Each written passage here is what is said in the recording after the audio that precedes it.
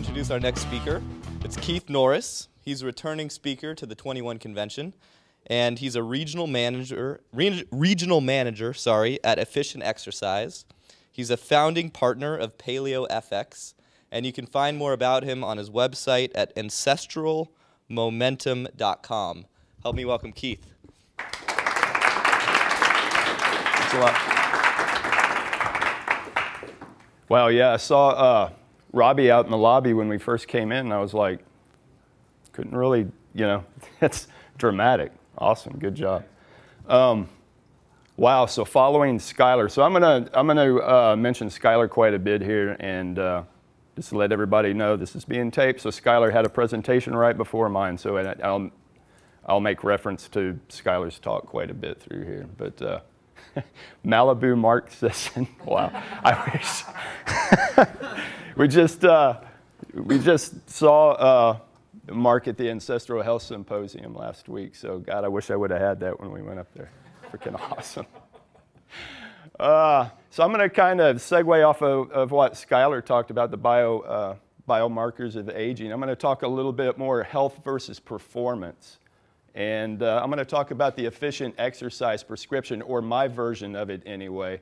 At Efficient Exercise, we give our trainers the leniency to kind of craft their own programs, as long as it's under our dictates, and as long as the number one rule is adhered to. That number one rule being that the client is made healthier and made better by whatever that trainer does with them. So my take is a little bit different than Skylar's take, which is a little bit different than Leslie's take, but we all follow in the umbrella of making a patient very, very healthy, very, very efficiently. One of the things we have to battle as trainers is the perception that to be healthy, one has to train like an athlete, and I can tell you that is patently wrong. If you want to be an athlete, you can do it efficiently, but you're going to have to put in a hell of a lot more time than what it takes to be healthy. And conversely, someone shouldn't think that, so we just saw the Olympics recently, right? And you see all these athletes in fantastic shape. And the problem is the general public sits back and thinks that those athletes are healthy, and I can tell you that they're not. If we were to look at their internal biomarkers, they're high-performing people, but health, that's a totally different issue. These people are essentially Ferraris that are one bolt falling off away from a total crash, essentially is what they are.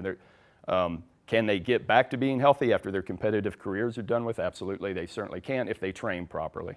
But to be healthy, you do not have to train like an athlete to do that. Let me see if I can figure out this clicker. I'm a Texas State guy, so we'll see what happens here. Ha! All right. Wow. So, why am I up here speaking to you? What qualifications do I have? I don't have a science background. Actually, my background is in political science. But I have been involved in strength and conditioning since the time I was about 11 or 12 years old, and I'll get into that just a little bit. I just wanted to let you guys know what my background is, because my background colors how I approach training. Totally colors that. So I'm Efficient Exercise's Austin area regional manager. I'm a founding member of Paleo FX Austin Partners, which puts on the Paleo FX Symposium here in Austin. For those of you who are interested, that's going to be this spring, last week in spring. I also, along with my wife, who is a fabulous chef, together we do ancestralmomentum.com. I do the theory to practice part of that. She does the eclectic kitchen part of that.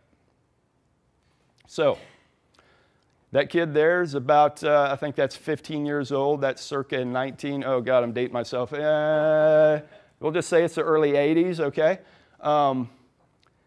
That happens to be at Powerhouse Gym in San Antonio, Texas. What I didn't know at the time when I originally went to Powerhouse Gym in San Antonio, Texas at the age of about 12 years old was that it was one of the premier strength and conditioning gyms, well, anywhere. Certainly in South Texas, but anywhere. It was an interesting mix of bodybuilders, strength and conditioning athletes, Olympic lifters, and also Arthur Jones-style hit people. I mean, it was everything under one roof. So I came up from an early age exposed to all different kinds of training. I wasn't pigeonholed into any one style. I got to see everything. I got to see the strength and conditioning guys feed off of the bodybuilders, feed off of the Olympic lifting guys, feed off of the Arthur Jones disciples. All of that under one roof. So I've come up from an early age being very non-dogmatic in my exercise selections. As long as it works, I use it. Whether it's body weight or whether it's the high-end technology stuff, if it works, it's effective, and I can utilize it, I'll use it. So not much has changed in, oh God, whatever that's been, 30-something years. Not much has changed. I still hit it. I still hit it hard. I love it. Another thing that I had going for me here is I was exposed early on to fantastic coaching. My original sporting love was track and field and taekwondo, kickboxing actually. I stayed more towards the track and field end of things, but I had a fantastic coach at that time and was part of an AAU Junior Olympic track and field team at a very young age. And the coach, Lemanuel Cook, was wise enough to let me know that I had some natural talent, but if I was going to compete outside of my small little pond, that I would have to work at it.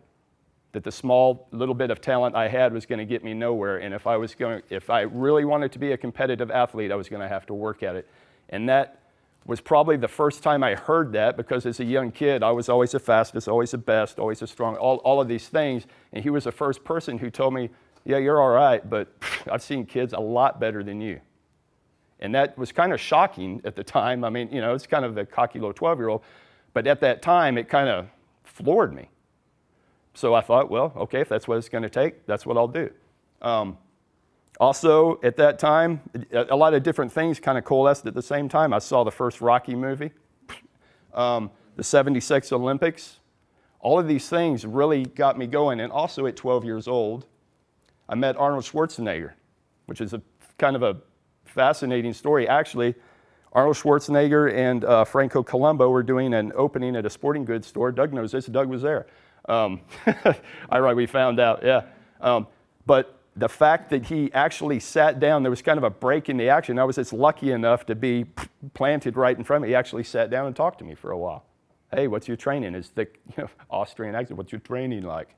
So, I mean, I was just like, first of all, he was the biggest human being I'd ever seen in my life, right? And he's actually asking me what my training is like. I'm like, what? Okay.